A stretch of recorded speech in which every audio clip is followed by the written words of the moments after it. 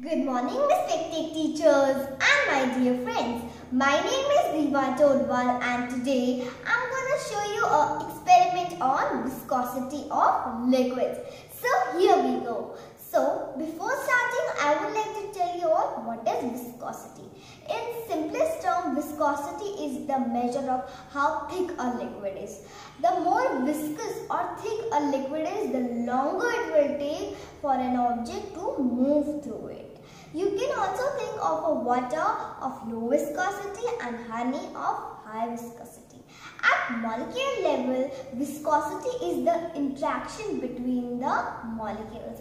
So let's start.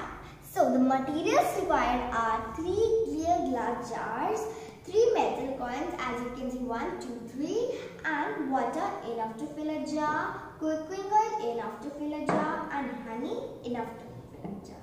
So let me show you the viscosity of a liquid by an experiment. So I gathered all the 3 glass jars, and in one jar put water, in second jar put cooking oil, and in third jar put honey.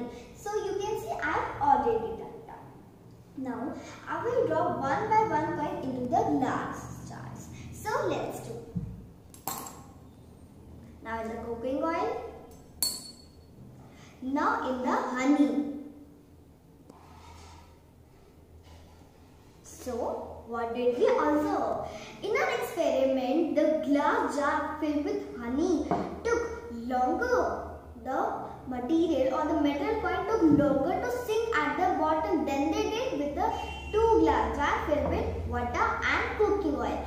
Therefore, we have shown that honey is more viscous than water and cooking oil. Thank you. I hope you all like my experiment. Please like, subscribe and share my all videos.